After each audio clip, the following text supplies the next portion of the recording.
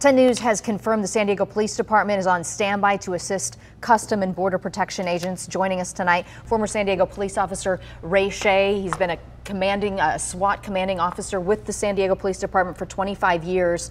What are some of the physical barriers that you're seeing out there right now?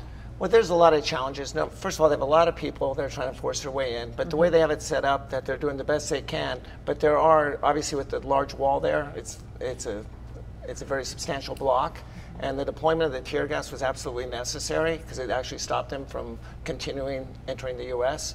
So it turned out, sufficient to stop what the threat was. Okay, and we're looking at that tear gas right now, and we were also hearing that they had deployed rubber bullets in this. And you had brought up a good point earlier, is that there are children, there are babies in this caravan. So what kind of challenges are agents up against knowing this? Well, there are significant challenges, especially with darkness coming as well. But if you have smaller children, even adults, if you're going to shoot rubber bullets into a crowd, you have to be very specific where they're targeted.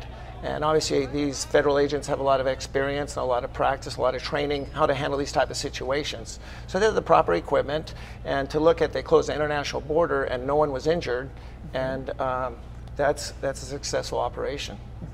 And what we're looking at here in that video was when they broke through the wall. So we're seeing that tear gas use, the rubber bullets, but what is the next step? Because we're seeing agents, migrants are throwing rocks, projectiles at them, and we saw in video here too where they're kicking their shields.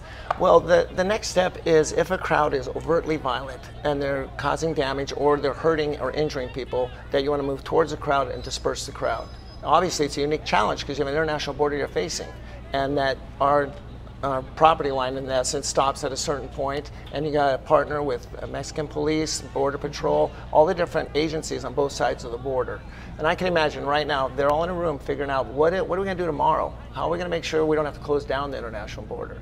So there's a lot of very smart people working very hard at both the federal, state, and local, CHP, San Diego PD, Chief Neslight, and city officials are figuring out, hey, what's the best way to handle this? And as night closes in, we saw in the last 20 minutes or so, we were watching in the newsroom with you, they were adding more of that razor wire right where you see the San Ysidro Port, that sign right underneath there. They just added more. Well, some of the reasons they do that is a large crowd, when they break up, you have 300, 500, 1,000 people. It's like water. So you got to find a way to stop all that water and all those gaps, because one person can get through about 24 inches. So the razor wire will actually act as a physical barrier, and that way it's safer, it's a deterrent, and then with a strong uniform presence, you're sending the message that we're not going to allow this to happen. And safety, of course, the main priority for both sides out there tonight. Yes, I mean, I was thrilled to hear that no one was injured on either side. You closed down the busiest border in the world, and they did a great job. Okay. Ray Shea, thank you as always for your expertise. Thank you for coming in tonight. Welcome.